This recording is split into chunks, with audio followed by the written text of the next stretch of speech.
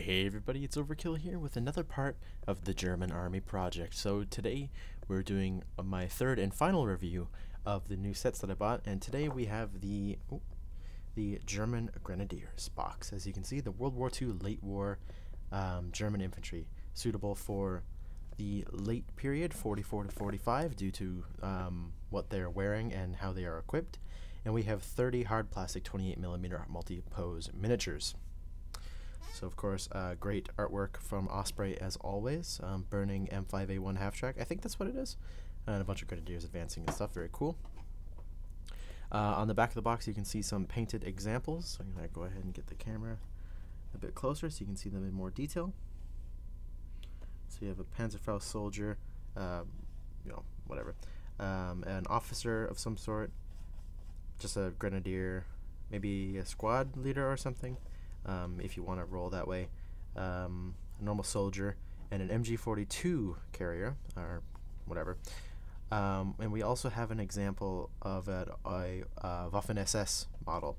All you have to do is literally give them the same color uniform and P-dot camouflage, or maybe not P-dot, but you know what I mean. The specific SS camo. These models make very good SS models, actually. So the German Grenadiers box contains enough plastic components to make 30 late war German army miniatures, includes a host of options to allow for different weapon configurations and command models. Equipment included are STG-44 assault rifles, PPSH SMG, Kar 98K rifles, MG42 light machine guns, rifle grenade attachments, MP40 submachine guns. Wait a minute. Oh no, they didn't already say that. They did say Kar 98K rifles though. Gewehr 43, stick grenades, Panzerfaust, field glasses, and even an iron cross medal. Enough round bases to base all of your miniatures, construction leaflet, and full color water slide decals. If you wish, you can read the description on the back of the box now by pausing the video. And of course, they have Warlord's figurehead system. So that is the German Grenadier box. So let's actually take a look at what you get. And as people noticed, yes, I have a lot of programs open at any given time. So when you first open the box, you're welcomed by a lot of sprues, which is really nice. But first of all, we're just going to take a look at the little things. So first off, well, I was going to tell you how you got, first out of the box, a nice set of transfers, but I managed to lose that right before the video. So to reiterate on what these are, here's the Fallschirmjäger one. So you can see it's a bunch of different insignias and stuff. But the Grenadier one looks like this. And it uses the generic here transfer sheet. So, I mean, this is basically the same as showing you anyway. Yeah, okay, so it doesn't really matter. But here they are. That's all the ones that you get. Yeah, it's just to add a little bit of, like, historical flavor to your model. So, next up, we have a sprue, a very simple sprue of 5 bases. So you get 6 of these. So that equals 30 bases for your miniatures. And then the actual sprue that everybody wants to see, the infantry sprue itself. So we'll start from this end, if I can get it to focus. So we have an MG42 with a attachable bipod. We have 2 packs of MP40 magazines. We have an STG-44. Not quite sure what these are called. But I'm pretty sure that they're gas mask cases. Very good. And this one has a bayonet connected to it. We have some personal kit. That's all it's labeled as. This is all personal equipment that you can put on all of your models. We have a, well, first of all, we have an arm carrying an MG42 over the shoulder. There we go. And we move on to torsos. So here we can see, well, actually let's take a look at these weapons first, just to be equal. So we have 2 arms holding in STG-44, and thank you, Warlord, for starting to put three pieces put together for your new kits, because before, of course, we used to have to do this ourselves. And then there's 2 arms holding a Kar 98K and an arm holding a map or orders, anything, piece of paper. You can put anything you want on it. So now we'll take a look at the bodies. So here we have a We have just a normal torso and legs, just at the maybe a marching, not a marching pace, but like a jog or a walk, who knows. And here we have another torso. This is just the normal uniform. Here we have another torso wearing the Zeltbahn tunic, or whatever you would call it. I'm not quite sure. This is actually a quarter of a tent. So whenever the army would stop, or the division, the regiment, or whatever, 4 men would put these together to form a tent. So that's pretty cool. Here we have 2 more bodies. These ones are a bit more stationary. This one especially is like a firing pose. This one's a bit more leaning over. So he's, you know, maybe taking a look at something, firing his gun, who knows. We have 2 arms holding a Gewehr 43. We have a kneeling body with his leg, and another more stationary body with a Zeltbahn on. We have MG42 extra barrels in a case. We have 2 arms firing a Kar 98K. We have a loose Gewehr 43. We have an officer map case, I believe is what this is labeled as. A Panzerfaust. 2 arms holding a Panzerfaust, which is bloody excellent, because this is the first time, I believe, that we get arms firing a Panzerfaust, which is absolutely amazing. We have an arm carrying a box of MG42 belts, an MP40 loose, and then weapon arms. So this can hold the STG, the MG42, or a MP40, and then this arm supports the MG42 and STG, and this arm is just for generic carrying, I believe, is what it's labeled as. And then to finish off, we have a MP40 on a sling, so you can put this around the back of a soldier's neck. We have a loose Kar 98K, which can either be put in hands or around the back of someone. We have a PPSH 41, I believe. Very nice. The Iron Cross medal that was mentioned earlier, and a bayonet and a grenade launcher for Kar 98Ks. Here we have rifle ammo pouches. No, this would be the map case and the pistol for the officer, so I'm not quite sure what the other one was. Oh, something's broken off here. And I'm not quite sure what it was. That would be where a MG42 belt would have been. Sorry about that. Like, this would be an MG42 belt that would go around someone's neck. Apparently that broke off or something on this sprue. Whoops. But either way, we continue on. We have an arm holding a stick grenade, an arm for carrying, and more arms for general things. I think one of them might be used for holding an MP40. I'm not quite sure, and the other one's just for holding rifles, I think. So then we move on to the heads, and there are quite a few of them. So here we have a bear head. There's no helmet on. We have a couple of heads in field caps, which look very nice. We have an officer's head. There's a nice cap on, and then a host of different helmets and different facial expressions, which is excellent. And yeah, that is the main sprue of the set. So the final and probably most important thing of the set is the instruction leaflet. So again, those are the same blokes that were on the box. And here is a picture of the sprue with everything listed out, because of course these loose arms that I told you about and the loose weapons, you need to put those together yourself. And if you don't use the right arms and the right weapons, it's not going to work. So you need to pay close attention to that kind of stuff. And thankfully with this you can. And on the other side, there's some useful information about different models, and a little bit of description about it. Someone's painted as a Waffen SS. This young Waffen SS soldier has removed, that sounded like French, soldier, has removed his helmet to better aim his rifle grenade, blah, blah, blah, blah.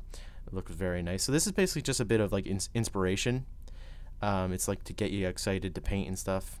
As the war progressed, German officers dressed more like their men and less like a target for enemy snipers. He still looks like a bit of a target. But yeah. It's not so... Oh, there's an example of the MG42 belts, by the way, on these guys. It's not quite so interesting as the Fallschirmjäger one, if I'm honest, because the Fallschirmjäger one showed a bunch of early, different stages, but of course that sets for more of the war than this one is. But I do like the fact that they have multiple pictures of SS troops. And again, literally all you have to do is paint the camo different on these models, and you have your SS soldiers, which can save you a lot of money because the SS soldiers are all metal, the actual models, so a lot cheaper. And there we go. Yeah, so that is the components of the set. So I am going to go ahead and bring out some of my finished, maybe not so much finished, but my built models. So, first up, we have a squad of 10. So let me just get them all out here. Oh, so this is probably how I would run a Grenadier squad in bolt action in a game with this loadout. So basically what we have here is 1, 2, 3, 4, 5, 6 riflemen, 1 MG42 gunner. One of these men is the this guy is the support weapon or the support loader, whatever, for him. So they count as a team. So it's 5 riflemen plus 1 in the MG42 team, 2 assault rifles, and the NCO has an MP40. So yeah, that's how I would run my Grenadier squad at 10 men. That is, if you drop down to 8 or even 9, of course, you can bring you can put an STG on the squad leader. It's up to you, really, whatever you want. I thought he would look cool if he was different from the STG guys. And I mean, 2 assault rifles is pretty good for an average squad. So yeah, we'll just go ahead and take a look at some of these models now.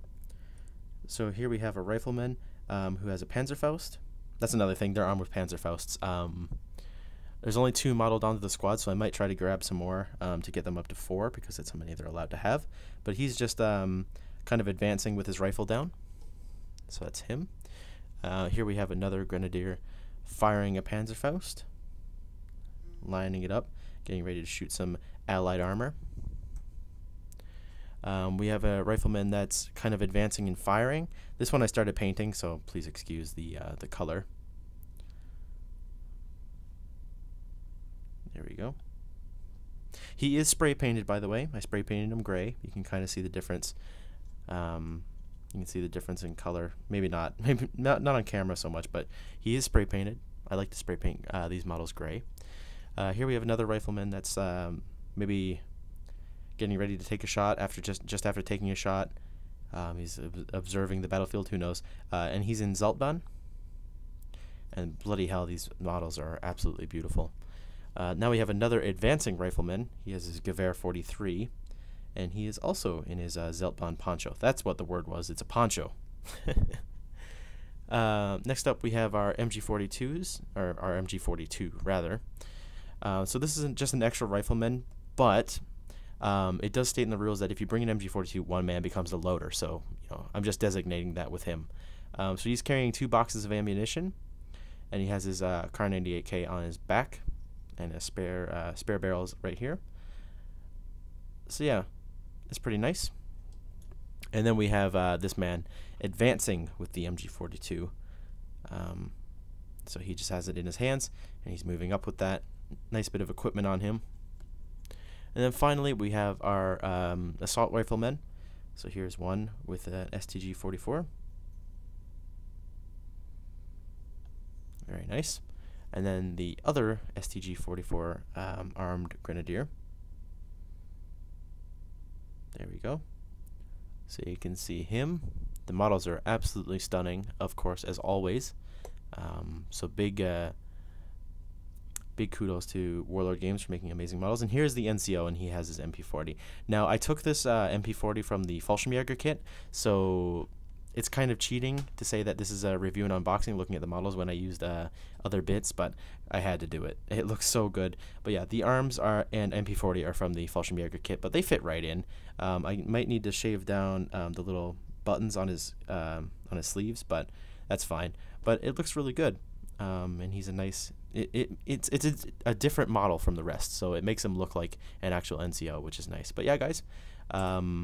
Oh nope, there's actually one more section to this. Now this is my example of making SS soldiers. So I will go ahead and grab them. This is 5 men out of however many SS soldiers that I plan to have. They're all armed with assault rifles, because why not? SS squads are absolutely deadly, especially when you give them all assault rifles. But let's just go through them. So I've decided to make them a bit more rugged, elite looking. So I chose a lot of them to have the Zalt band, just so there's a lot more camo on them. But there are a couple that don't have them, and they're just going to be painted, you know, in the SS colors. But here we have one man who's advancing with his STG. Sturmgewehr. So yeah, that's him. We have one that's on his knees, or on one knee, rather, firing. So that's quite nice. We have another soldier just probably full auto firing. You know, he's screaming because, of course, in every war movie ever, you have a scene where someone goes mad and they're just like, ah, while they're shooting a bunch. So there's that. I had to do that with one model at least. And then we have another advancing SS soldier who's getting ready to lob a grenade. And then the squad leader. If he's going to be the leader of an SS squad, he's got to be really elite looking. I put the Iron Cross on him. He's a bit of an officer looking chap. And yeah, he has some binoculars telling the squad where to go. So yeah, that's at least 5 models. I might boost the squad up a little bit more if I feel like I should. I don't really get to play the game, so I'm kind of limited on, I'm not limited rather on what I want to build. I can literally build whatever I want. I could have made this whole box SS if I really wanted to, and you can do that too if you really feel the need to. Like for example, this has nothing to do with this box set, but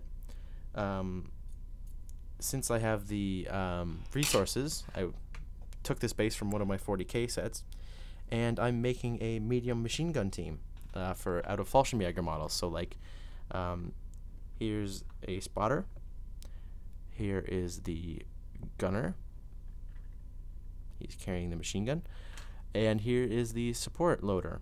Of course, medium machine gun models are usually set up. For example, the British one that I have, or Canadian, so you can see here it's one solid big metal piece, and all of the crew go around it.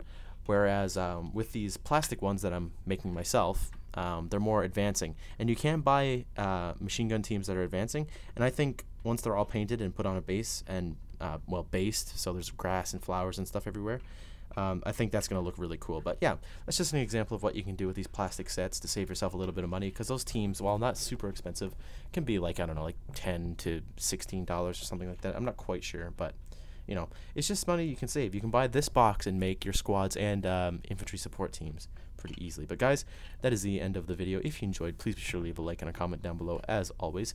And if you're enjoying this bolt action series, make sure you subscribe, because there's going to be plenty more coming out as I start painting these guys more and more. Thank you to Haxo, Johnny, Nicholas, Fish, and Andreas for pledging $5 or more per month on Patreon. You guys are the best. And I'll see you all in the next one. Until then, goodbye.